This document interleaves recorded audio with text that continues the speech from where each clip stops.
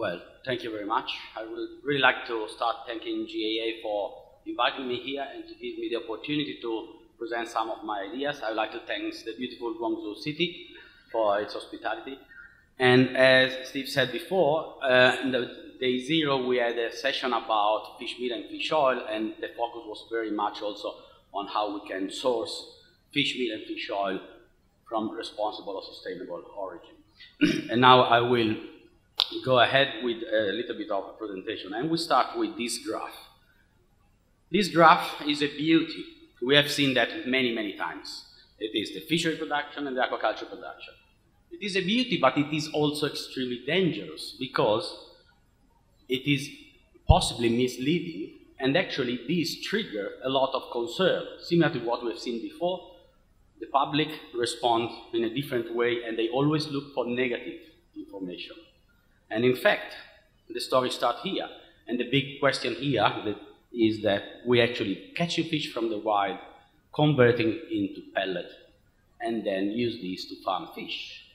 And accordingly, there's a lot of stakeholders also that actually point the finger at aquaculture because of this. And this finger pointing at aquaculture is fundamentally based on the assumption that the rapid growth of aquaculture and the requirement for fish meal and fish oil for aquafeed is actually contributing to the possible decline of the global fish stock. So this is what we are looking at. But the reality is a little bit different. And I think we need to look a little bit more into the detail of that graph to understand what we are talking about. So this is the global fishery production in the last 40 years. In reality, and the criticism is, yes, we expanded, we reached the maximum level, and now we are at plateau, and possibly we can even have a decline. But if we look at the composition of this graph, you will see that we have seaweed, freshwater, crustacean and mollusk, and marine finfish for edible purposes. They are all growing at different levels. And only 30% is actually the total catch is the marine fish used for fish meal and fish oil. So in reality, we should not really look at all the others because that's not what we are talking about. We are simply talking about those fish which are catched in the wild and then converted into fish meal and fish oil. And their production has been very much constant. And after rendering to the reduction process, we are basically producing a constant amount of about 5 million tons of fish meal and 1 million tons of fish oil every year. And this has been constant. So it is already quite different from the initial graph I presented. So if we put together now the massive growth of aquaculture, which expanded from 5 million tons in '76 up to 100 million tons in 2013, the situation is different. And again, when people start pointing a finger at aquaculture, say, you are destroying the world because you are catching all the fish, you need to look at this graph. And if you look at this graph, you can say, no, we are not. We are not destroying the fish, the world, because the amount of fish meal and fish oil that was produced even before, let's say, aquaculture was born was exactly the same as it is today. So what is the situation? What is the real impact of this situation is very much an economic issue. It is the demand and supply law. What's happening is that we have a rapidly growing aquaculture sector that will require fish meal and fish oil, and the supply is constant and is limited, and it's illogical to think we can produce more. So the result is very much a constant increasing price of those raw materials. So from an aquaculture point of view, the issue is an economic sustainability issue. It's not an environmental sustainability issue. So if we want to still using this graph and think about what can happen in the future, I really like to actually look at what happened in the past, because if we understand the past, we might be able to predict the future. So I've done a little history of fish meal uses. So after the Second World War, we start producing about 5 million tons of fish meal. And this was initially used for relatively cheap application like fertilizer or even for the polygastric cattle and beef, and a little bit for chicken and pork. With the expansion of the monogastric production, chicken and pork, they were fundamentally purchasing the vast majority of these 5 million tons of fish meal in the 70s. In the 90s, then we had the growth of aquaculture. And for aquaculture, fish meal is a more important protein source compared to the monogastric. So aquaculture was ready to pay more and acquiring more of these valuable resources. In 2010, the vast majority of the production is actually used by aquaculture. So nowadays, still a little bit, and I thank Neil for educating me on this on the first day. There's always something good to learn when you go to this kind of session in day 0. Still, a small amount is used by the pig and the poultry section, the industry. And specifically what's happened there was that they couldn't use any more fish meal as a protein source.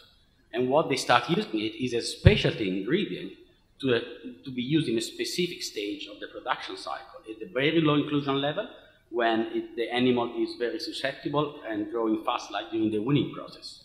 So it is converted from being a main protein source to a specialty ingredient. So if we want to look at the future for aquaculture, and if we imagine, for example, we're gonna double again the production of aquaculture in the next 10 years, it means we need to halve the amount of fish meal we use per unit of production.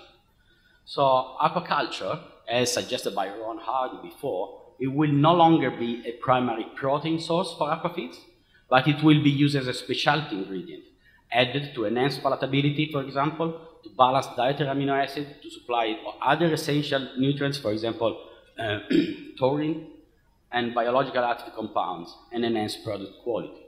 I think this is the future of fish meal to be used in aquaculture. Fish oil is a little bit different. So in the 1950s, fish oil was again produced about the same level as today, about 1 million tons, and it was used fundamentally for industrial purposes. It was used for lubricant and for paint, and a little bit was actually saturated and then used in the baking industry. In the 1970s, again, the pork and poultry sector started using fish oil because it's a fantastic edible oil with very good nutritional quality. But in the 1990s, aquaculture was expanding and started buying more and more. And again, for aquaculture, fish oil was more important than for the poultry and pig industry. So the aquaculture is ready to pay an extra, to pay more to buy this precious oil. In 2010, or let's say nowadays, the vast majority of the global fish oil production is used by aquaculture. But differently from fish meal, we now have another player coming in this context, which is the nutraceutical. So the fish oil tablets or whatever, or fortified food, nutraceutical. These guys are ready to pay an extra premium compared to aquaculture. They can afford it. And therefore, if we want to predict which market will use fish oil in the future, again, I will use the words of another expert, and this is Anthony Bimbo. In 2009 predicted that that market would be the nutraceutical market, not aquaculture. The production cannot expand, and someone stronger than aquaculture is coming and buying. So what can happen in the future? And again, we need to go back to the initial graph, the rapid growth of aquaculture. Again, beautiful graph, but partially misleading, because the story is quite different. If we look at the composition of this growth, we have a lot of different components. And let's start, for example, with about 30% is seaweed, and 15% is feeding mollusks. These are not fed. We don't use any feed for them. So we really don't need to talk about them, and we need to exclude them. We left over with about 54 million tons. And in this case, we have 30% of carps, tilapia 5, milkfish 1, catfish 4, freshwater crustacean 2, and freshwater finfish 1.5%. Fish meal and fish oil are currently used in their aquafeed at relatively small inclusion rate. They are progressively less included, and the important fact, they are not really needed for this species. So production is possible without fish meal and fish oil. And in the future, there won't be any problem in continuing production and expansion of this sector, even without fish meal and fish oil, or with reduced amount of fish meal and fish oil. If we remove them, we end up with basically 3 sectors. Marine finfish, 2.4%, salmonids, 3.2%, and marine shrimps, 5.7%. In total, about 11 million tons of production. Again, for this species, fish meal and fish oil are currently used in their aquafeed. The content is mid to variable, and again is progressively less. And even for these species, fish meal and fish oil, they are not needed from a nutritional point of view, and production is actually possible without fish meal and fish oil. So when I say this, typically this is the expression of people in my audience. What the hell are you saying? This is what I'm saying. I'm saying that no fish and no shrimp actually needs any fish meal. What they need are essential amino acids and the correct protein to energy ratio. And fish meal, by chance, is just an excellent source of highly digestible, highly palatable dietary protein with an excellent amino acid composition of the essential amino acid and also the non-essential amino acid. And also it has basically no anti-nutritional factor. So it is very much gold for a fish nutritionist. But it's not essential. Fish meal can be replaced. We can do it. I've done many times. The only problem is that right now, if we want to replace fish meal, it will cost us much more than actually using fish meal. So we need to actually support R&D to reduce actually the cost of fish meal replacement strategies. And when it comes to fish oil, again, no fish, no shrimp needs any fish oil. What they need is a highly digestible energy source, essential fatty acids, and in particular the long-chain omega-3 fatty acid. And shrimps, they also need phospholipids and cholesterol. And if we look outside the fish oil, so all the other oil available, we have plenty of alternative oils which actually provide a lot of highly digestible energy, phospholipids and cholesterol. But here we have a bottleneck. The bottleneck is omega-3, and in particular long-chain omega-3 fatty acid, EPA and DHA. These are currently present only by fish oil, fundamentally. So if we look at the requirement of fish, of these important fatty acids, there are three different levels we need to consider. If we just want to satisfy the minimal requirement of the animal, these are very little. Very small amount of EPA and DHA is needed to satisfy the physiological requirement of farm fish, and we have no problem. If we want to actually satisfy the requirement for maximal growth and health of the stock, then we need to include a little bit more, and we might start having some problems from some sectors in particular. But the big issue is when we want to satisfy the nutritional quality expectation more than requirement of consumer. So if we want to provide enough EPA and DHA in the fish, so that the final product will contain enough EPA and DHA to make consumer happy. This is a big problem. This is actually impacting the sector and is shaping the sector. So this is what's happening. Fish meal and fish oil inclusion in aquafeed is currently constantly and rapidly declining. Less fish meal, less fish oil is going in, and more agricultural land-based products and byproducts going in. On the day zero, I received many questions. Many people ask me, why aquafeed companies do so? Well, I try to come up with two answers. First part of the answer is because of consumer perception of sustainability and impact of aquaculture. This is affecting the retailers' perception of consumer expectations. And this is actually impacting the farmers' perception of retailers' expectations. And you end up with farmers actually asking the feed meal company to make feed with low fish meal and fish oil. And if you have a customer asking you to reduce fish meal and fish oil, and you can, you try to do so. Plus, additionally, it is a very good marketing tool for a feed company. They can go around the world and say, oh, we can make feed with very little fish meal and fish oil. But then there is another reason which is possibly even more important. The first aspect is based on dollar. So we have an increasing price of fish meal and fish oil. This is seen as very simply reducing the margin for the feed company. But not just the constant price, it's also the volatility. You never know what's happening. You can buy fish meal and fish oil one day, and maybe you can't after 2 weeks. And this is affecting the industry.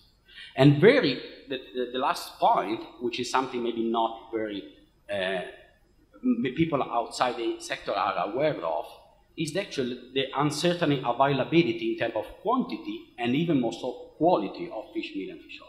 This is one of the biggest problems for the feed industry. Because if you make a formulation today with that specific batch of fish meal, it could not work in 2 weeks' time. Because the next batch of fish meal is completely different. It could be much better, and you can use less, or it could be much worse, and you need to use much more. And you need to readjust the formulation of the feed.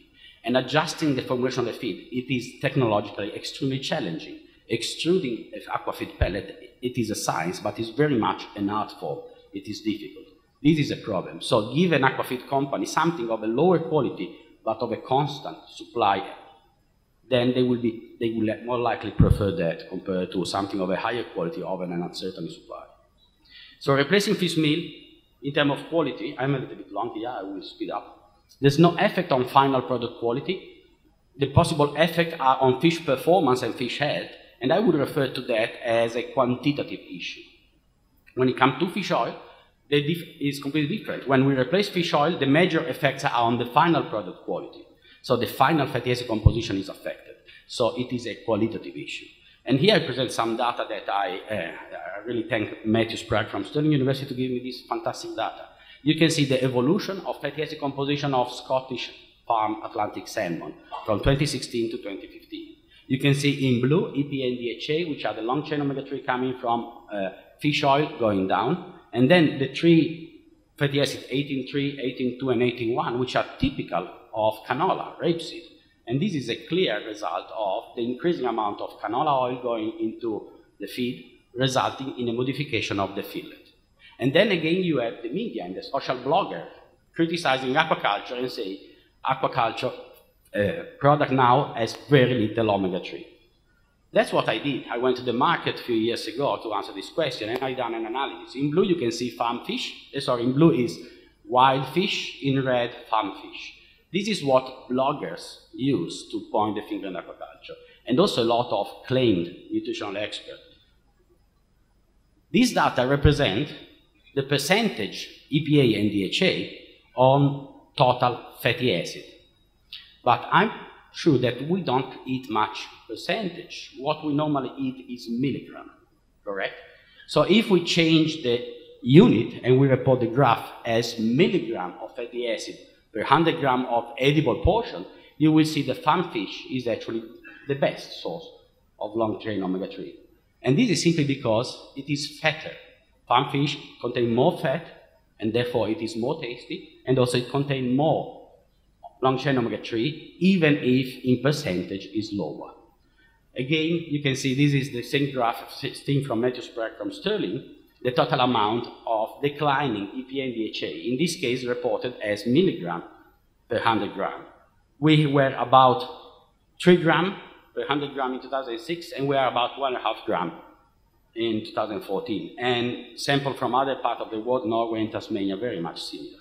So to put this in the context, I just put here, there's a lot of different recommended daily intake for omega-3, but the most commonly accepted is about 500 milligrams per day for a healthy adult. So in 2006, one portion of 100 grams of salmon was enough to satisfy our requirement for 6 days. In 2015, for 2-3 days. This is what's happening. We can't do much about that. The good news is that we simply need to eat more farm fish. So the future, fish meal. Almost all global production will be available for aquafeed. No longer a protein source, but a specialty ingredient. There will be less fish meal used per unit of feed, but much better used. Fish oil, I think small or nil fraction of the global production will actually be available for aquafeed, but there will be possible alternative source of long chain needed, available. And these are very much the case of non-edible or sources which are of low edible qualities. For example, we need to look much more in fish and byproduct oil. This is growing, we need to grow it more. Genetically modified crop is coming, and the first indication suggests that consumers are not really happy to consume directly genetically modified oil containing EPA and DHA, but they will be quite okay if this is used in aquafeed. And single cell or algae oils. And the good news here is that eventually the biodiesel hype is going over. So actually all those guys invested a lot in single cell and algae oil. Now they need to find a new market, and aquafeed could be a new market for them. And last, from an industry, I think what we really need to do, and this could be a good starting point, the platform, we need to identify the minimal level of omega-3 acceptable in the final product, which will clearly be species specific and likely relative to RDI or marketing objective. Once we know, we decide that that specific species must not go below that specific level, then the industry can definitely find solution to deliver. So thank you very much for your attention.